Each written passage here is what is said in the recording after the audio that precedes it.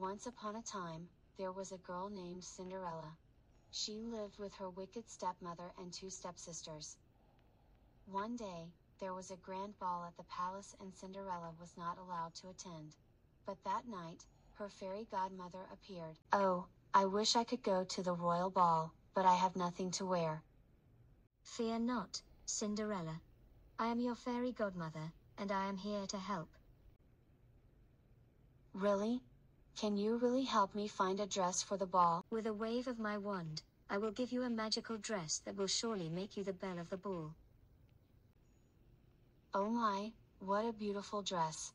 Thank you so much, fairy godmother. I couldn't have asked for anything more perfect." Cinderella got to go to the ball after all. She danced all night with the prince and they fell in love. Cinderella and her prince lived happily ever after.